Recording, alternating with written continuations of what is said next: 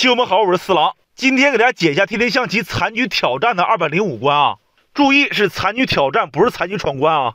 这一关就2个知识点，一个是顿挫，一个是车兵配合的杀招。但是呢，四郎就有一点想不通，有个小子6步通关了，是怎么过的呀？反正我过这一关的时候16步都不止啊！如果有知道的，可以在评论区告诉我一下。这里我是这样走的，先平车一将，黑方一躲。这时候咱们不要进兵拱士，拱士是杀不死的，因为你一拱，那黑方退将，你再平兵，黑方跳马了。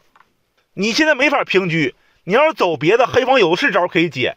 这里咱们要这样走啊，先不要拱士，再给他来一将，黑方一躲，然后进兵一卡，现在平兵一将是绝杀，黑方老将没法动，他唯一的解法就是落士啊。那么落士以后，我们现在退车。哎，你看现在咱们车的位置就变了啊，原来呢是在对方合沿，现在呢在自己合沿。那么现在啊，咱们一平兵，再用车一将，这个棋不就完了吗？这里虽然说黑方有车马炮，但是他守不住啊。这里一般电脑呢会选择一个称士。那么现在由于咱们红方车的位置变了啊，咱们可以再来一遍，平车一将，他一躲，现在再拱士，拱完以后准备平车杀，黑方只能退老将。然后我们步步紧逼，往左平兵。现在平车依然是杀棋，黑方这里补士是没用的，他还得退老将。然后我们平车一将，黑方回中，回中以后我们平1步车，准备进车叫杀。这里咱们平车啊，平1步即可啊。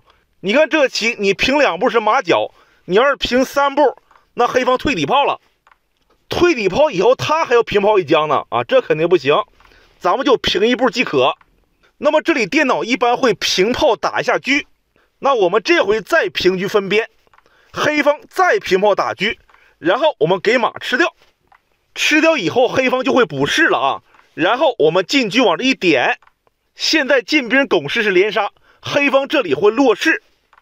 那这里我们来一手移形换位啊，把这个车从左边移动到右边，这个车呢只要出9攻就行啊。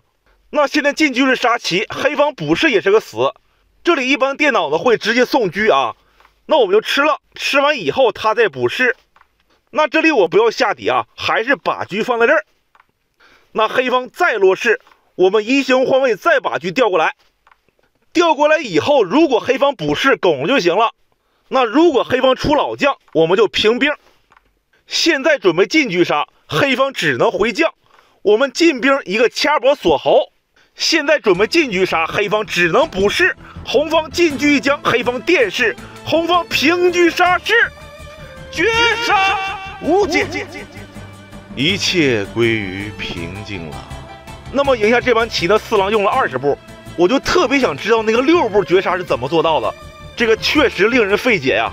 好了，棋友们，这就是这一关，别忘了点个赞，我们下期视频见。